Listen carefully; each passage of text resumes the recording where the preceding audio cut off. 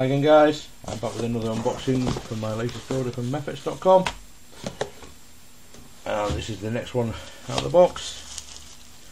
As I'm sure you can see, this is another Skewb Xtreme, Tony Fisher, who got the idea from somebody modding a dino cube in this way on the Twisted Puzzles forum and decided to do it to a Skewb.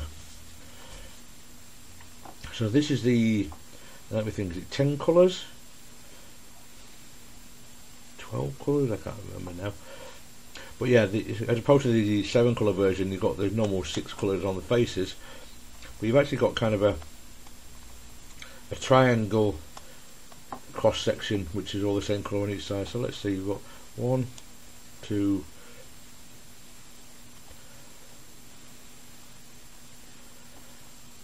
so I'm just trying to count how many of those different colours there are. So pink, yellow, green, blue. I think there's 4 because yeah, opposite colours are identical. Yeah, so you got, this is a 10 colour. That's right. Yeah, it's a 10 colour Skewb. This one's going to be a bit different to the 7 colour Skewb because it's going to be a super Skewb essentially. You're going to have to have the centres oriented correctly, otherwise the inner colours aren't going to match up with each other on these kind of indentations. I don't really know what else to call them.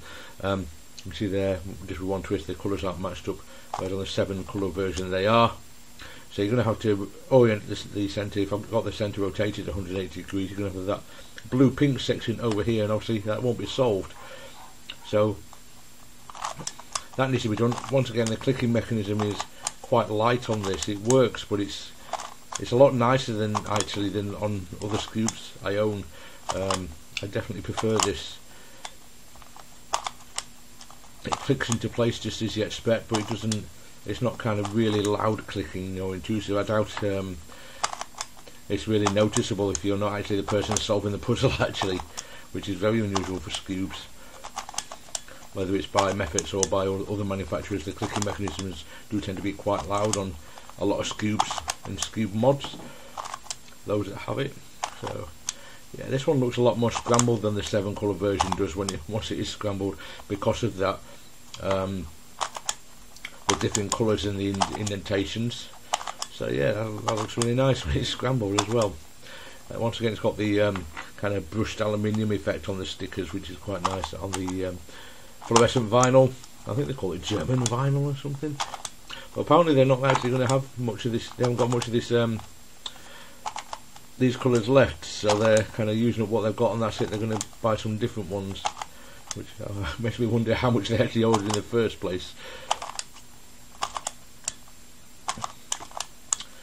So yeah, I think we'll call that scrambled. I'll go away and give it a solve and get back to you when I've done so.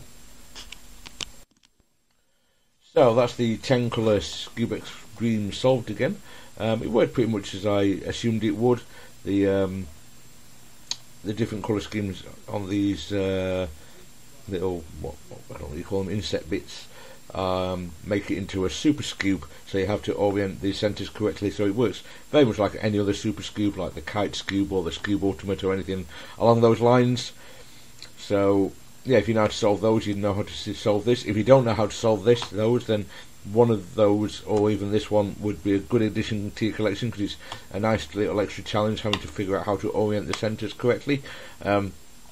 Quality wise, it turns great. There's no problems with popping or catching or anything like that, but you know, Mefferts have made enough Skewbs now, they should really have their system down pretty well with how to get Skewbs to be good quality.